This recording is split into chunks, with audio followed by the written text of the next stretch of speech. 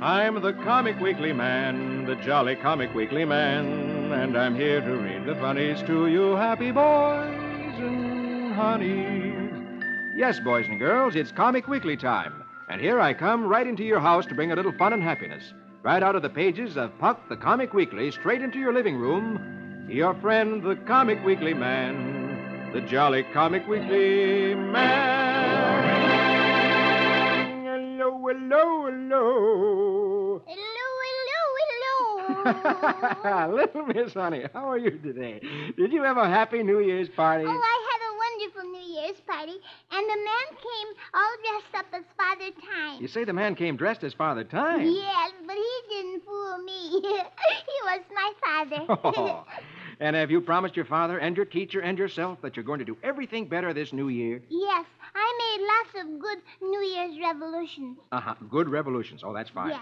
Well, I think that's wonderful. And if everybody else does the same and keeps these promises, these revolutions, maybe we'll all be much happier this year. Oh, I hope so. And now will you please read me the funnies? Puck the Comic Weekly? Yes. Very well, I will in just a moment. But before I do, let's listen to this nice man.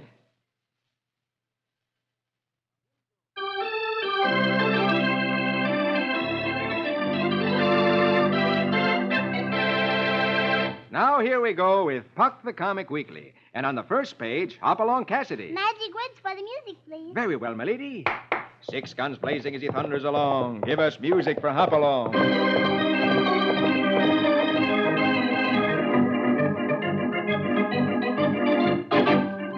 Hoppy has discovered that the man responsible for smuggling guns to the Indians so they could go on the warpath was Meeker, the head of the freight office in Pike's Landing.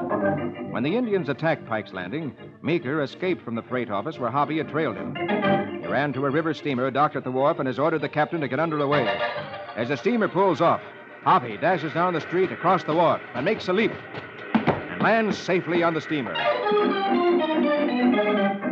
At that moment, last picture top row, inside the cabin, the captain of the steamer is saying, "Now, leaving port ahead of schedule's against company rules, Mr. Meeker."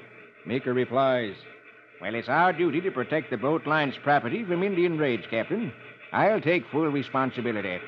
At that moment, the cabin door opens. First picture next row, and Hoppy says, "You'll take full responsibility for a lot of things, Meeker." Without a word, Meeker ducks out another door and disappears on deck.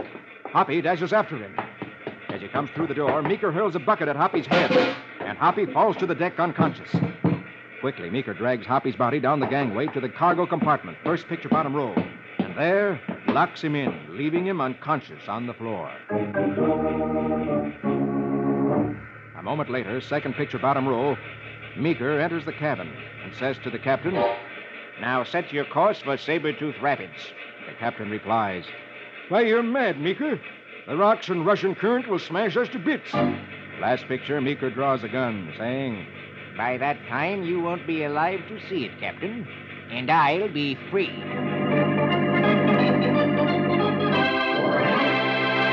Oh, that's terrible. If Hoppy's locked in that room on the boat and the boat is smashed to bits on the rocks, then Hoppy will drown. Yes, Hoppy's in a tight situation this time. I wish the captain of the steamer would push Meeker into the river so that nothing would happen to Hoppy. Well, maybe next week we'll find out something like that will happen, and that Hoppy will be rescued.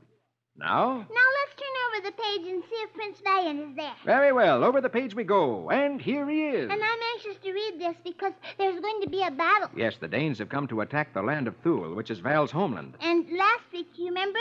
The Danes had begun to burn some of the towns, and I'm anxious to find out what happens next. Very well, here we go with Prince Valiant in the days of King Arthur. Hackett, Brackett, Grey Malkin, and Quince. Music romantic for a fair, fair prince.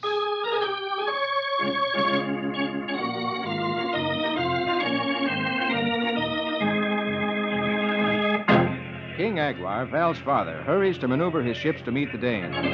As the two fleets move slowly toward each other, last picture top row, Agwar has his ships draw close and chains them together so the Danish ships cannot get between them. In this way, the warriors of Thule can pass across their own decks from ship to ship to defend any danger spot.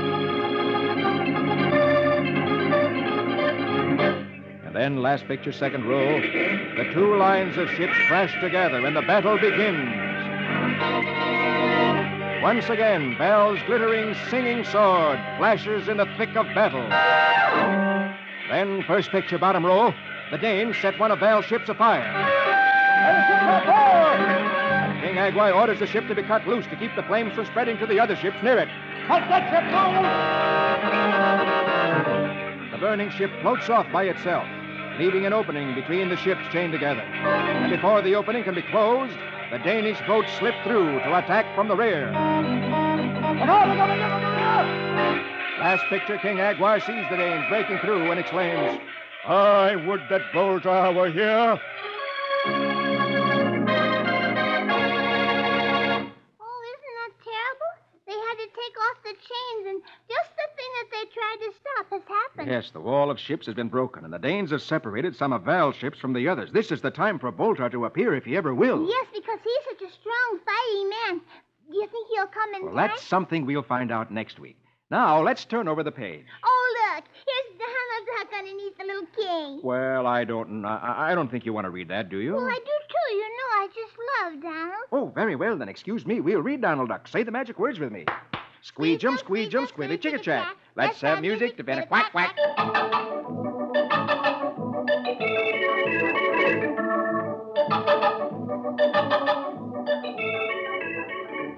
Donald's nephews, Louie, Huey, and Dewey, have been reading a book on science.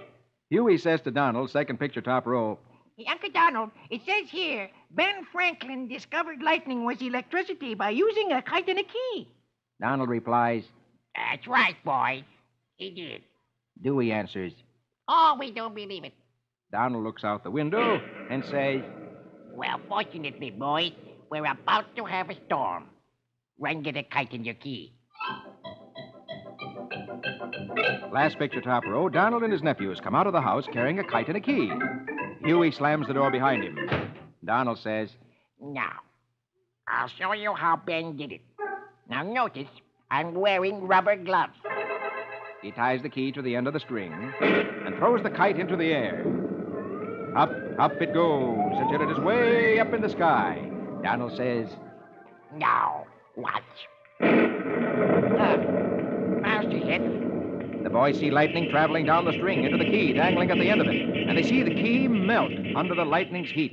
Donald exclaims, Wow, what a bolt. Melted the key. Suddenly it begins to rain. They all run for the house. They try the door. Uh-oh. Locked. At last picture, there they stand, locked out in the pouring rain because the lightning ruined their key. Dewey says, Why didn't you tell us it would melt? and Louie wails, We wouldn't have used the front door key.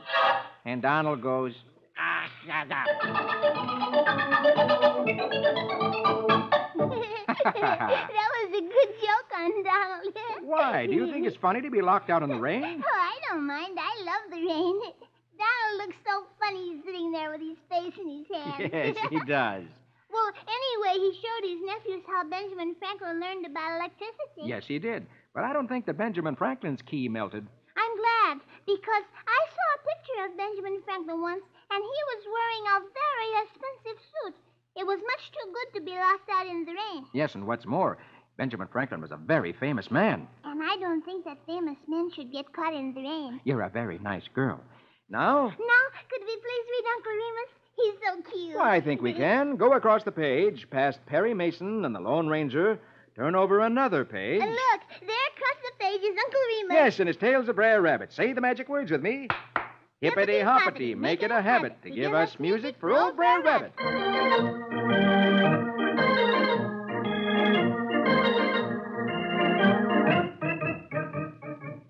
Uncle Remus says, Mammy Bammy, the rabbit witch, is always willing to help Brer Rabbit when it's for some good. Brer Rabbit has a scheme. He's visiting Mammy Bammy, the rabbit witch, and she's saying to Brer Rabbit, And whoever takes this honesty pill will do nothing but honest things for 11 hours. she hands him a pill. Brer Rabbit says, Well, I was thinking about myself, but I know somebody who needs it worse than I does. A little later, Brer Rabbit is peeking through the window of Brer Fox's home.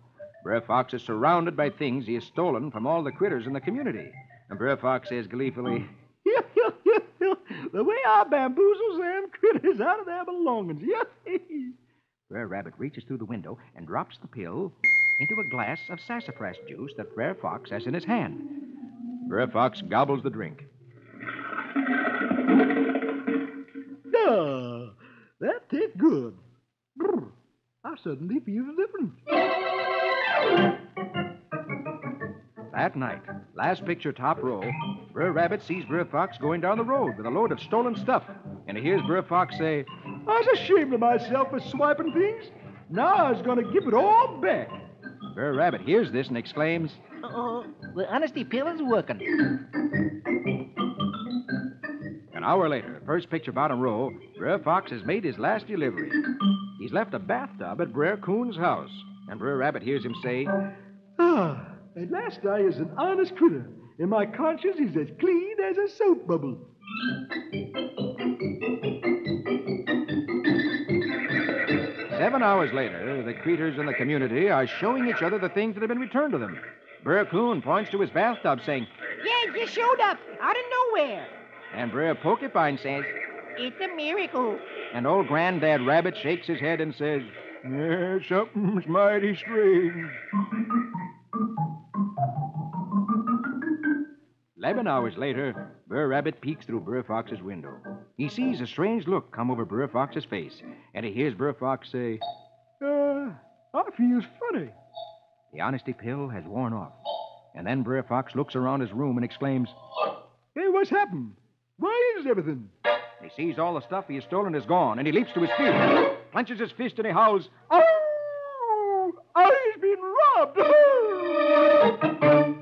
and Uncle Remus says, Sometimes honesty gets loose from the worst kind of folks.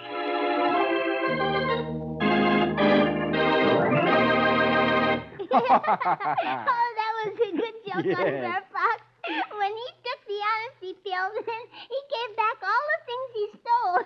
And then when the medicine wore off and he sees everything is gone, he thinks he's been robbed. That's so funny. yes, it is. I hope he never finds out Brer Rabbit did this to him. Oh, if he does, that'll be terrible. Well, maybe we'll see that next week. Now, Oh, now let's go over the page and see who's there. Sometimes it's Dick's Adventure. and this is one of those sometimes. For here on the last page of the first section is Dick and his adventures. And I'll read that in just a moment. But first, here's that nice man again with something interesting to say.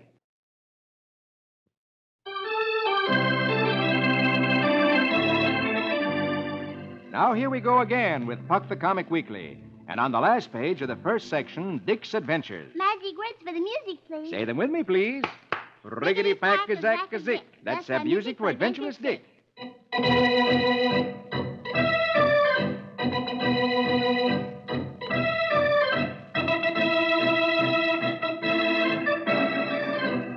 It's the year 1804, the early days of America. And Dick, with Captains Lewis and Clark, is on his way up the Missouri River in a huge flatboat on a mission to explore the Northwest Territory. The longer the trip continues, the more wild the land becomes. They have met by Indians who have warned them not to go on because many dangers lie ahead.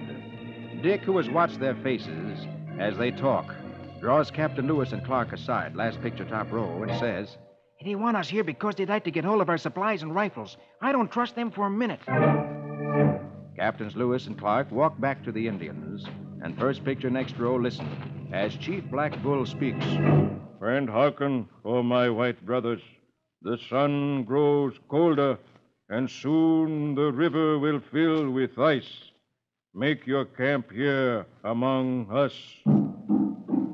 Captains Lewis and Clark decide to accept the Indians' offer. They pay no attention to Dick's warnings, and the sly, smiling band of red men depart for their village. Next morning, last picture second row, Dick and Captain Lewis, out in the woods hunting for game, come on the village of their Indian friends. They approach cautiously and find that the village is deserted. Not an Indian's in sight. Then, second picture bottom row, in one of the lodges, they find a man tied to a post. Quickly, they release the unfortunate captive, who says, Beware of their friendship. I am French-Canadian. They have kept me prisoner for 10 years. Then he leads them to the sound of noise deep into the woods, brings them to the edge of a clearing, last picture. They peer through the leaves and see the Indians in a hot frenzy of a war dance. And the captive says, Voila, mes amis. You see, they are preparing to welcome you as they welcome me. There, you see, Dick was right. yes, he was right. Well, now maybe Captain Lewis and Clark will listen to him and hurry and get away. Yes, maybe they will, if they get back to their boat safely. Oh, I never thought of that. You think they will? Well, that's something you'll find out next week. Oh, I certainly won't miss that. I just have to know whether Dick gets away safely. So do I. Now look, underneath Dick's adventures, here's Rusty Riley. Oh, yes. And something's happening here that I'm worried about because there are 2 thieves who've come to Milestone Farm. Yes, but Mr. Miles doesn't know they're thieves because one of them, Sir Percival, an Englishman, looks very respectable. He seems to be a very nice fellow. Yes, and you remember last week some expensive things were brought to the farm from the bank, and Sir Percival is planning to steal them. Well, let's read right now and see whether he does or not. Here we go with Rusty Riley. Gallop and run till the road is dusty. Give us music for his horse and Rusty.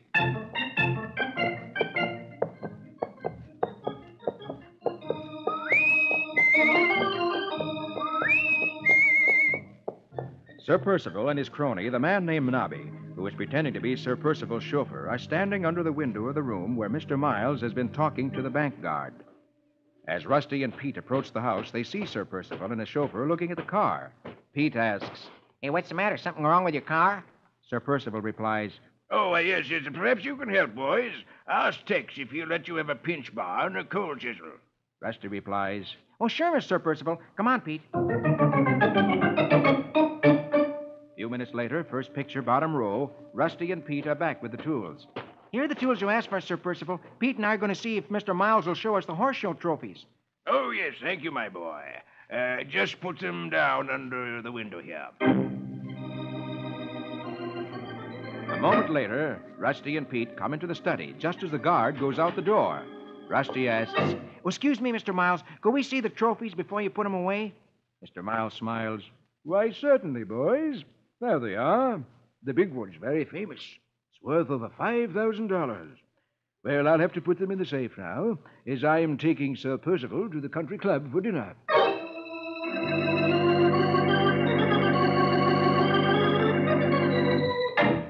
Last picture. Outside, under the window, Nobby looks at the tools lying under the window and says, Hey, what was the big idea of sending those kids for these tools first? What are you going to do with them?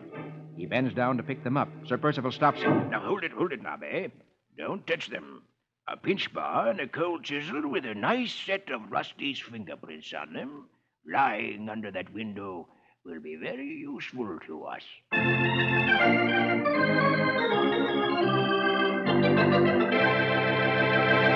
Oh, so that's his scheme.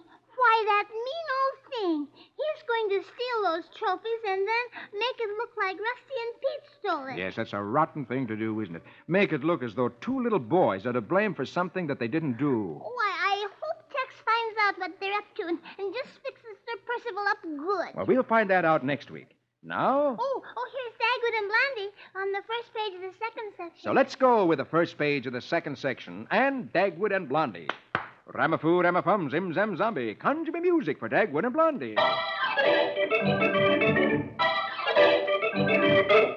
Blondie, with a cheerful smile and that certain look in her eyes, says to Dagwood, Dagwood, I saw the cutest new hat today. Dagwood screeches, No, you can't have it.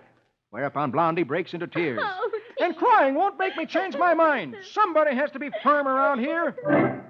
Blondie goes out of the room. Dagwood clenches his fist, clenches his teeth, clenches his brows, and says, last picture, top row, It's a husband's duty to put his foot down at a proper time. And thank goodness I'm strong-willed enough to mean no when I say no. First picture, second row, he hears Cookie saying to Blondie, Don't cry, Mama. He'll give in. and he hears Alexander. Oh, Daddy doesn't stay cross long. Dagwood gives a snort. They think I'll give in. Well, I'll show 'em I'm a man of steel with an inflexible character. That moment, the doorbell rings. Dagwood opens the door, last picture, second row. His neighbor, Herb Woodley, hands him a $10 bill, saying, Oh, Dagwood, we're expecting a COD package for $10, but we have to go out. Will you take it for us? Here's a 10. Okay, Herb, I'll do it for you. First picture, next row, Dagwood says, I'll put the $10 right here on the table for the delivery man. Cookie and Alexander see Dagwood put the $10 on the table and leave the room. They rush in, pick up the $10, rush into the next room, and Cookie yells, Pop gave in. Yeah, he put $10 on the hall table for you to buy your hat, Mom. Blondie exclaims, Really? and she grabs the $10. And a few seconds later, a cloud of dust whooshes down the street. It's Blondie after her new hat.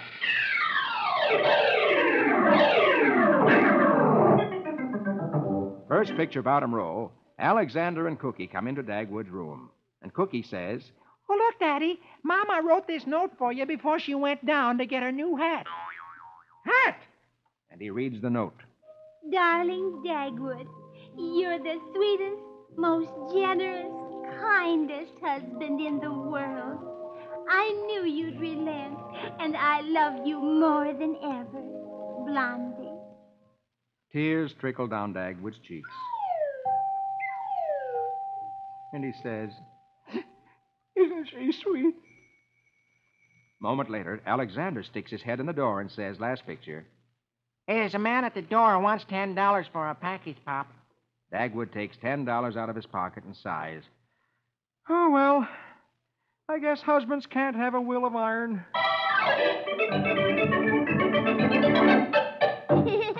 Oh, that was a good joke on Dagwood. Yes. He was going to be so tough and not give Blondie any money. Yes, and he gets stuck anyway. Yes, but the nice part of it is he was so nice about it in the end. Yes, he was. Oh, look, underneath Dagwood and Blondie, there's Roy Rogers. And remember, Roy is after the cattle rustlers. Yes, and he and his friend Dolfo Hawkins got locked in a train car. Yes, the caboose. And then the rustlers push the car down the tracks, which lead down a hill, sure that it would crash and kill Roy and Dolfo. My, I hope that won't happen. Well, let's read right now and find out. Here we go with Roy Rogers, King of the Cowboys. Yip-hi-yo. Now here we go with Roy and Trigger. Yip-hi-yo.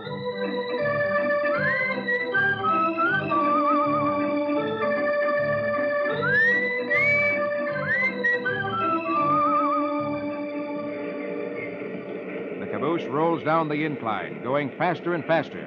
The rustler, Dude, says to his pal, Well, we'll take it easy, Rocky. I don't know what the big boss looks like, but he sent word he'd pay us off here for the last job.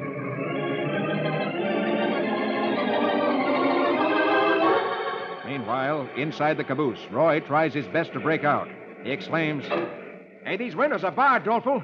We gotta find another way out of this runaway caboose. Faster and faster the caboose goes. It whips down an incline on the edge of a high cliff, last picture, top row. Hey, we gotta try smashing the door before we jump the tracks. They grab some blocks of wood and hammer away at the door. And then finally the door breaks open. And none too soon. For first picture, bottom row, they see a sharp curve ahead. Jump, Dolfo!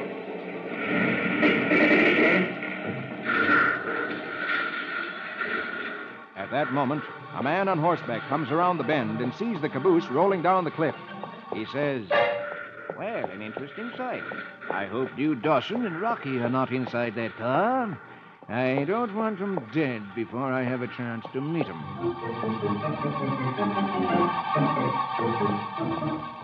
When the caboose has crashed to a stop at the bottom of the cliff, he continues up the trail. And last picture, he sees Dolfo stuck between two rocks where he had landed when he jumped. And he finds Roy trying to pull him loose. The man says, Greetings, gentlemen. I believe I can assist in extricating your friend, sir. Step aside.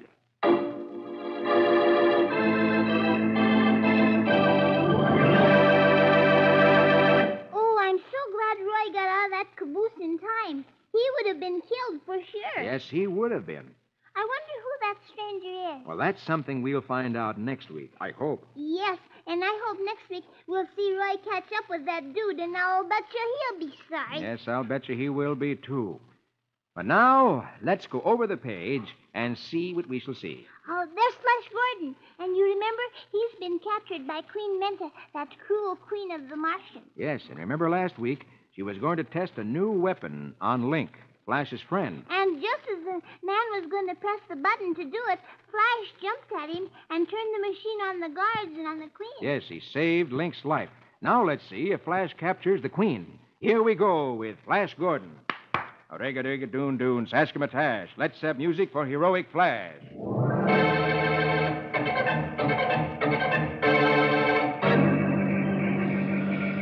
Guards run for their lives as Flash swings the deathly machine toward them. Link and Dale capture the Queen. Suddenly, she stops struggling and tells them she's received a thought message. Tornadoes are sweeping an avalanche of desert sand toward the city. Last picture, top row, Flash dashes to the observation platform. He sees Menta's alarm is no trick. The tornado is already engulfing the city's outskirts. Flash shouts, "Come on, Menta. There's no time to lose."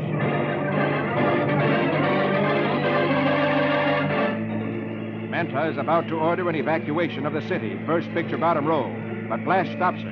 Hey, wait, Menta, wait. Your city can be saved if we can smash the hurricane center with thermic blasts.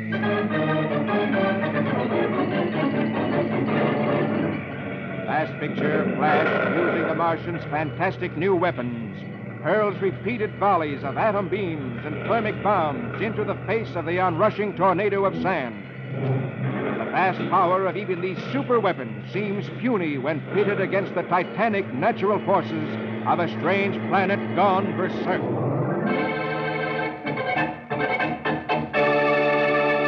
Ooh, isn't that a terrible storm? It looks like it could just blow the whole world away. Yes, Flash is up against a powerful enemy this time. Do you think that machine can ever save them? Well, that's something we'll have to wait until next week to find out. It's a powerful machine. Now you'll be here? Oh, I certainly will. I certainly will. So will I. Now, that's all the time I have. But before I go, here's that nice fellow with some more interesting information.